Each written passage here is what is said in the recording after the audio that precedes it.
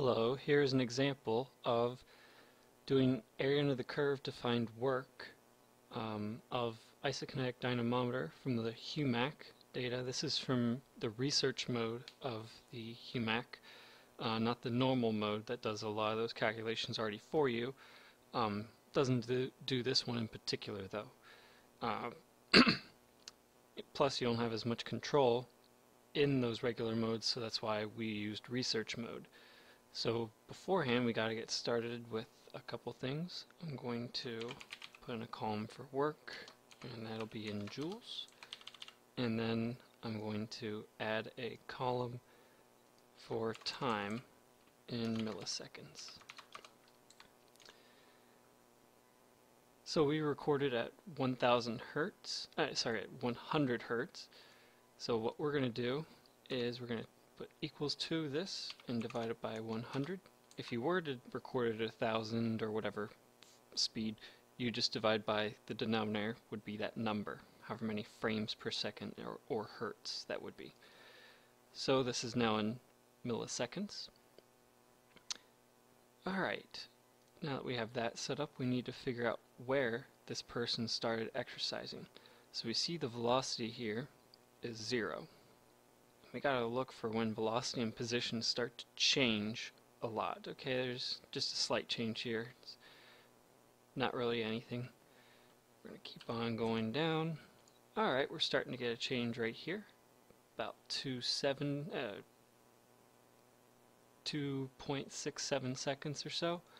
I'm going to insert column, insert rows. I'll call this start exercise.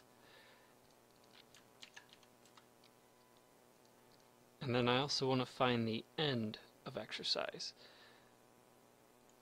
So I can see these numbers are changing, going up and down, up and down.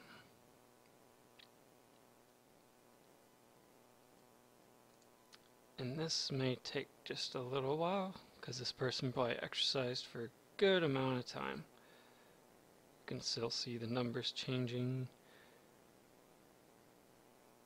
Alright. I went past it. So somewhere about right here is where I'd say it stopped. Alright, let's insert 2 more. Let's just figure out how long that is. We'll take the end divided by, minus the beginning, so 107 seconds. Now we need to translate these numbers into work. So to do that, we're going to do the equals to absolute value of this number multiplied by difference in distance, the change in distance,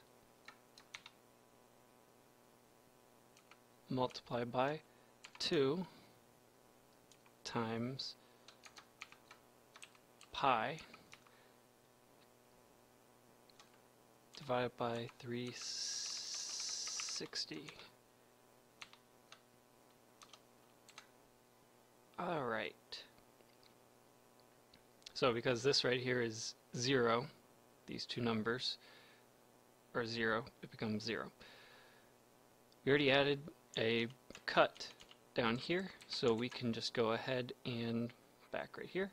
We will double click this and apply that throughout.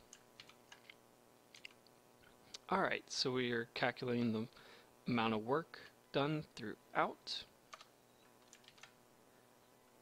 And then if we want the total amount of work, we'll find the sum of that. And that's it.